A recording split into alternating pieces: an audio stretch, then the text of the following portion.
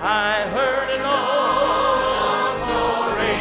story. Thank you for tuning in to the television ministry of Clays Mill Baptist Church. Oh, victory in Jesus. Join us as we share our passion for soul winning, spiritual growth, and revival in our state and nation. And now, Pastor Jeff Fugit.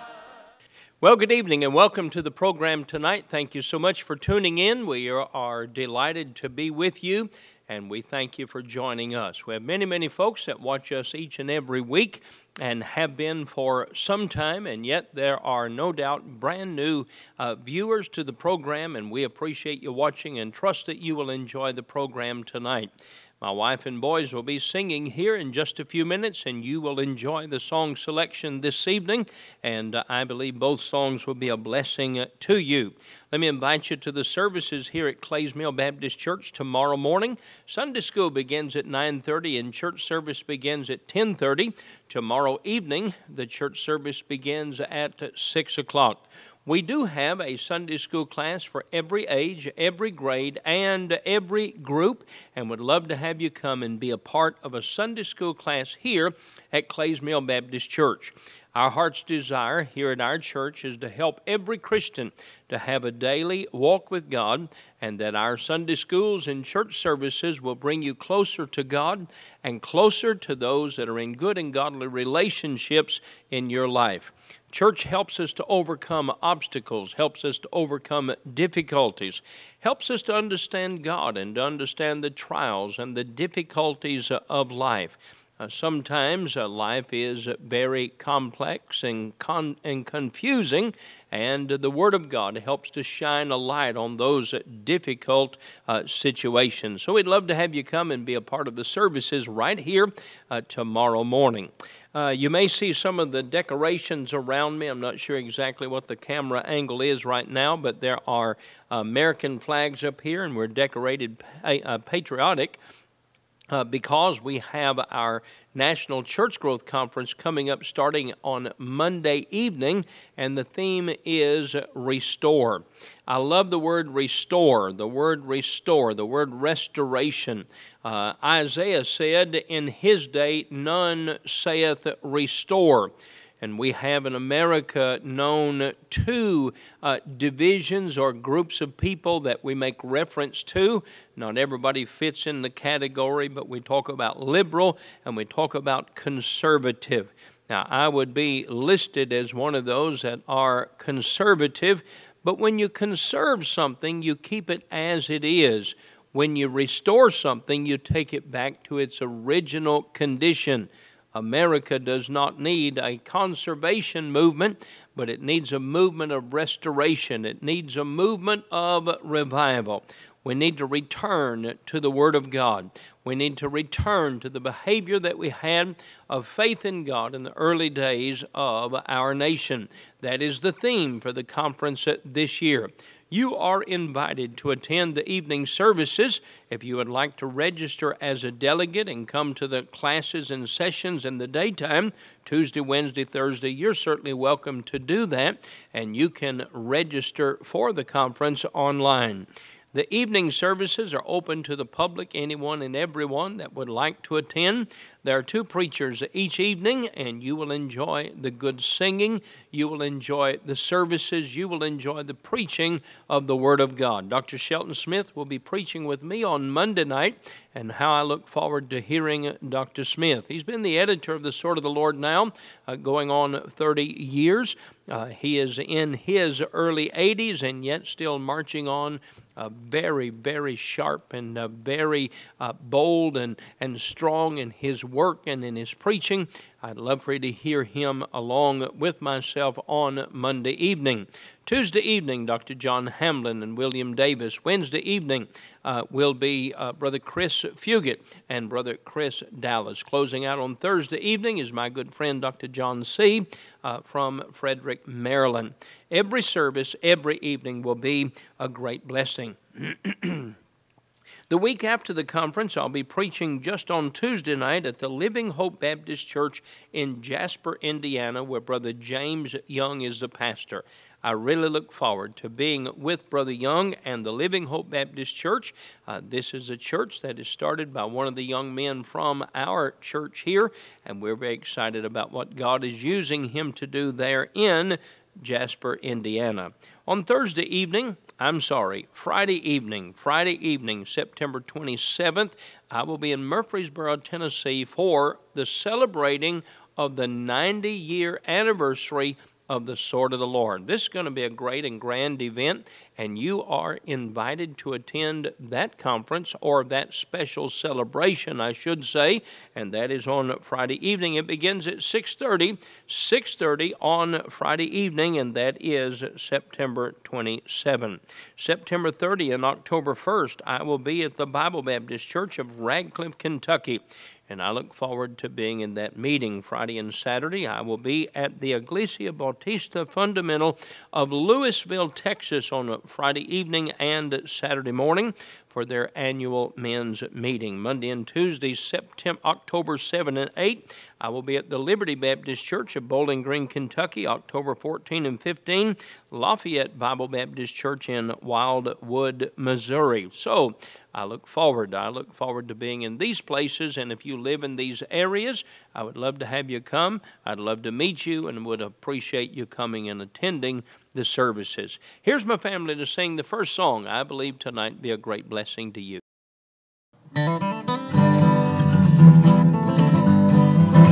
A wonderful time is waiting ahead, just beyond the beautiful sunset. I've been redeemed, I'm ready to leave. Just over in heaven, you will find me. Just over in heaven, you will find me. I know you'll find me. Walking on streets of gold forever is where I'll be. Shouting the praise of Christ our Lord, who freely died for you and me. Just over in heaven, is where I'll be.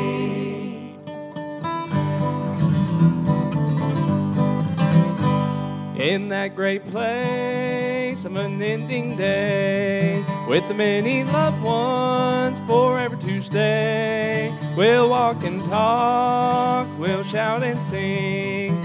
Just over in heaven with Christ our King. Just over in heaven, you will find me. I know you'll find me. Walking on streets of gold forever is where I'll be.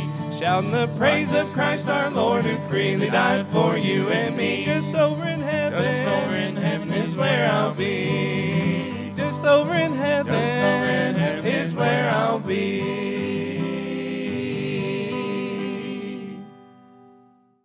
I'm preaching tonight from the book of 2 Kings in chapter 6. I'm preaching tonight on the subject of things lost that we should desire to restore. Isn't it a frustrating thing to lose something that you need, especially something that you're in need of right now? Let me read a passage of Scripture that I relate to in so many ways, and you probably will too. Here's the story. 2 Kings 6, the Bible says, "And the sons of the prophet said unto Elisha, Behold now, the place where we dwell with thee is too strait for us." Now, Elisha and Elijah had a school for young men. It was called a school of the prophets. In this passage of Scripture, the place where they lived was too small for them, and they went to the headmaster Elisha and said, "Sir, this place is too strait, or it is too small for us." Now, I relate to that because of having a college and having a college dormitories that this year they were full. And we're having to do some remodeling work, and really excited about getting that done. But I understand the pressures of having a place that's too small. So here's the answer. "Let us go, we pray thee, unto Jordan, and take thence every man a beam, and let us make us a place there where we may dwell. And he answered, Go ye. And one said, Be content, I pray thee, and go with thy servants. And he answered, I will go. So he went with him, and when they came to Jordan, they cut down wood. Verse number 5. But as one was felling a beam, so he cut a tree down, and he was making it straight to make a beam of this tree that he had just cut down, the axe head fell into the water. And he cried and said, Alas, master, for it was borrowed. What a problem we have here. This fella is cutting down a tree. He is making a beam to build a building so that these sons of the prophets would have a place to live and a place to go to school. And while he's just working away, and they've recruited their work, and they're all gathering there working, and if you remember using an axe, and boy, he was just cutting away, and all of a sudden, the axe head flies off the handle, and it goes into the water nearby where they're working.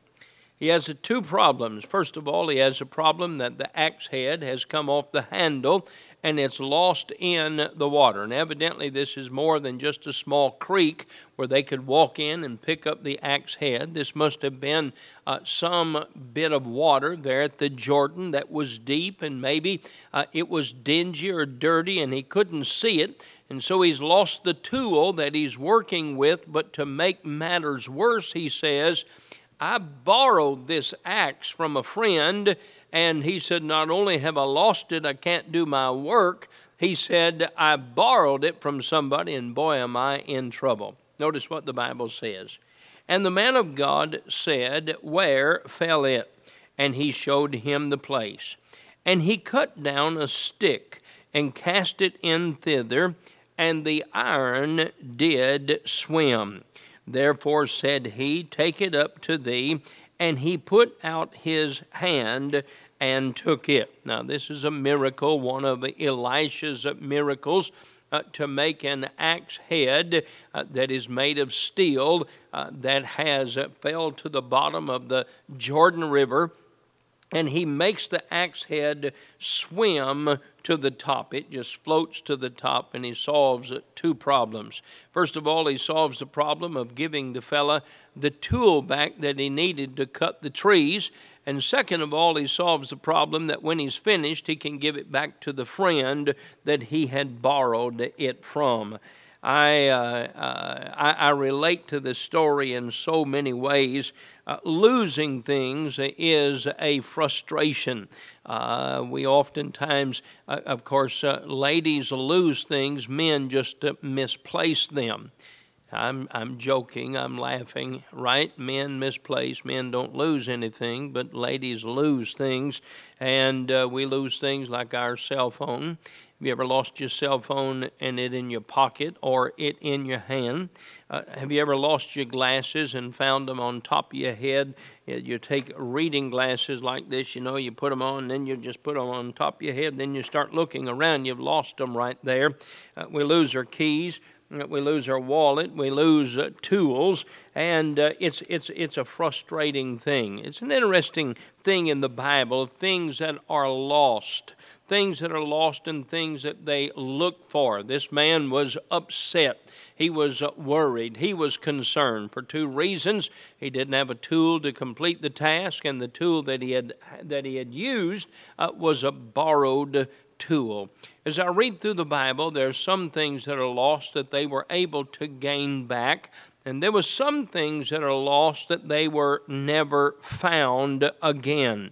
I want to say tonight there's some things that we want to really pay attention to, that we never lose them. Because some things, once they're lost, they can never be restored. Samson lost his power with God. I don't want to lose God's power in my life. It's not something I can do without. I don't want to lose it, but it can be lost. Think of these words, Judges chapter 16 and verse number 20. And she said, The Philistines be upon thee, Samson. And he awake out of his sleep and said, I will go out as other times before and shake myself. And one of the saddest statements in all of the Bible is this, and he wist not that the Lord was departed from him. What a sad statement. He had lived his life in ways he didn't need God's power because he'd lived in carnality. He had lived in sin. But when the time came that he needed to overcome, he needed a strength beyond his ability, and he cried out to God. He then realized that sometime recently he had lost the presence and power of God, and he had lost his strength with God. Now, I don't know about you, but that frightens me. That makes me nervous. That concerns me.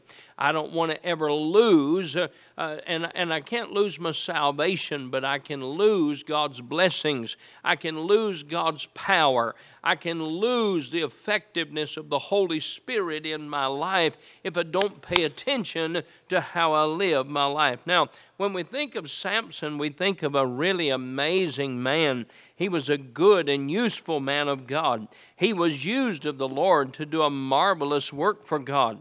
And he did what others could not do in the power of the Lord. Samson came to the place that he would not follow counsel from his parents. And his independence cost him his life. His independence cost him his power with God. Samson should have never gone down to Delilah's house. He would not have spent time with her had he not gone down there. He would not have laid his head in her lap. He would not have been enticed and deceived by her lies. He told her the secret to his power with God, and she took it away. And how sad that he lost his power with God, but he didn't know he had lost it until it was too late.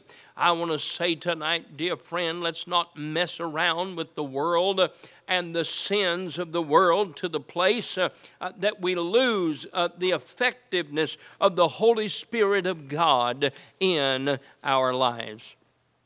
I was visiting with a young man recently, a very educated man, and he very successful in life, but his relationship with God had sort of been up and down, and mostly down. Been in church for several weeks now, and one of the statements he made to me was this. He said, "Pastor, when I come to church, I notice that you're always just really excited about being in church." And he said, "It is obvious that your relationship with God is the most important thing in your life." He said, "I don't have that. I want to have a closer relationship with God." I want to say, dear friend, tonight, we're going to need the power of God. We're going to need the promises of God. We're going to need the presence of God when we come to times of challenge and times of difficulty in our life. Let's not live in carnality. Let's not live in the pleasures and sins of the world, things that are against the Word of God, things that are against the heart of God, things that are against the Word of God. Let's not live in those things so that we lose the presence and power of an almighty God. You see, in the cold of winter, and I remember growing up, we had mostly wood and coal fires that we warmed by.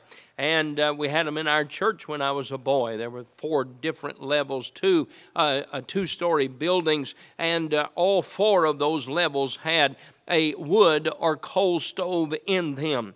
And I remember you'd back up to that stove, boy, it'd feel so good on a cold morning. You would stand there and you'd get good and warm.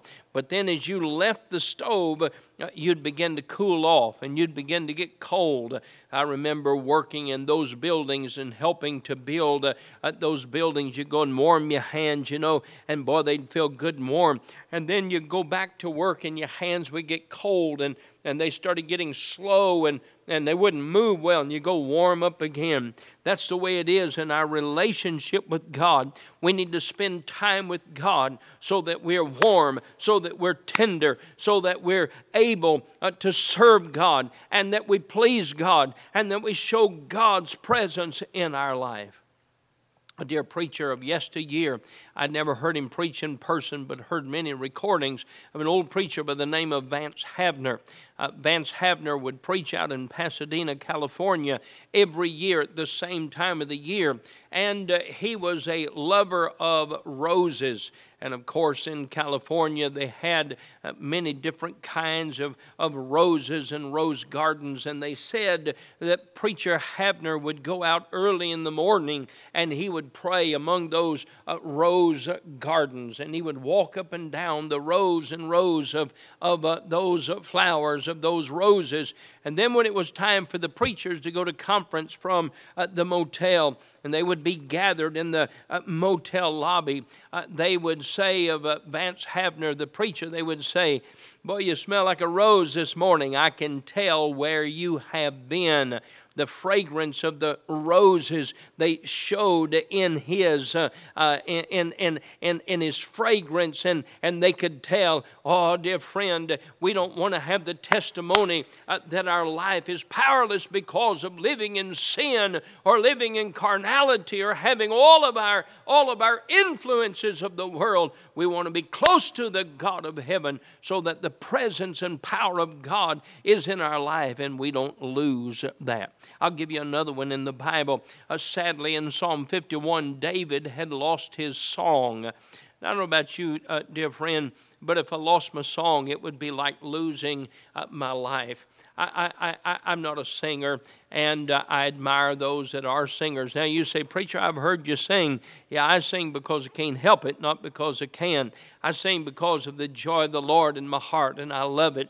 But if I lost my song, I'd be in trouble. The psalmist in Psalm 51, the Bible tells us, because of his sin, he stayed home from battle. And he looked and he lusted and he took a Bathsheba and he committed adultery with her. And because of his sin, David lost his song.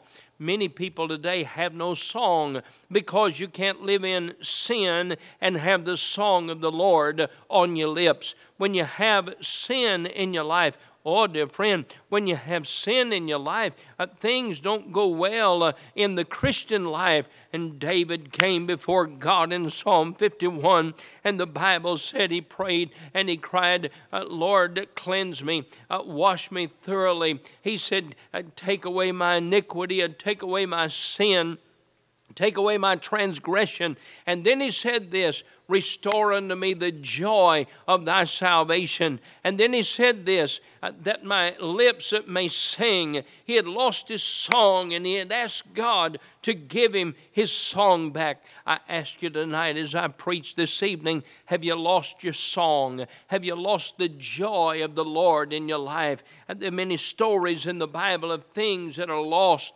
So many times as we lose things around the house, we look for them till we find them. How many times have you said to your spouse, I can't find my phone, call me? And of course, we've all probably said the same thing. I don't need to call you. I'm standing right here beside you. And your spouse would say, quit messing around. I need to find my phone. I want you to call it so it'll ring so I can hear it and find it. And we look for that. Sadly, many Christians have lost their song some months ago or some years ago, and you haven't gone looking for it. It'll change your life. Oh, to sing again. Oh, to have the song of the Lord. You don't have to be a great singer to have a song in your heart. I was preaching a few weeks ago, and I was reminded of an old song that my dad and my mom used to sing about how that life can't be all blessing. It can't be all sunshine, or the flowers would die. It can't be all good. That there has to be a balance. And the song was about, thank you for the valley that I walked through today. Sometimes I'll get a song in my heart and I'll sing it over and over. I'll sing it all day, or I'll sing it 2 days, or I'll sing it 3 days. Sometimes I'll sing a song till I get tired of that one, and I say, I can't quit singing that one song, and I'll go to another one. Oh, but dear friend, do you have a song in your heart? I don't want to lose my song. I don't want to lose it. We need the song of the Lord in our life. And then the Bible tells us about Lot, who lost his testimony. And not only did he lose his testimony, he lost his life. Now I want to say to you tonight as we go off the air in these last a couple of minutes, I want to say, listen, God wants you to enjoy all of the benefits that come with salvation. He wants you to enjoy the benefit of His presence. He wants you to enjoy the benefits of His power. He wants you to enjoy the benefits of His fellowship. He wants you to enjoy the benefits of His song. Have you lost them? Have you lost those things? You ought to decide tonight, I'm going to find those things in my life. Whatever I have to do, if I have to confess my sin, if I have to spend time with God for an hour, I'm going to stay there until I get my song back, until I get my joy back. I sure appreciate you watching the program tonight. I'd love to have you come and be with us tomorrow here at Clays Mill Baptist Church. These are the most exciting days in all of the history of our church.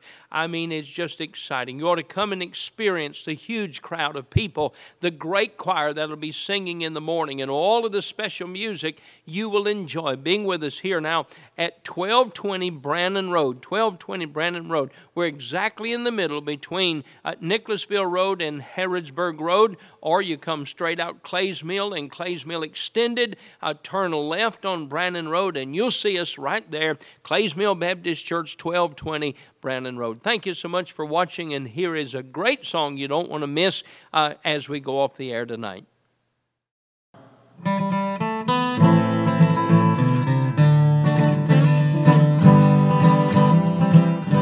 The man of the street, the rich in their palaces, the poor and unlearned, and the man of degree, they all have a soul in need of salvation, and they all have to come to Calvary. And I am so glad God saves all sinners. I'm thrilled and amazed that He sets them free. But the biggest surprise in redeeming all sinners is that He would save an old sinner like me. Was I so bad that I needed forgiveness? Was I so wrong that I could not be free? I wasn't a thief, but I lived in sin's prison, and I was as lost as a sinner could be. And I am so glad God saves all sinners. I'm thrilled and amazed that He sets them free. But the biggest surprise in redeeming all sinners is that He would save an old sinner like me. Is that He would save an old sinner like me.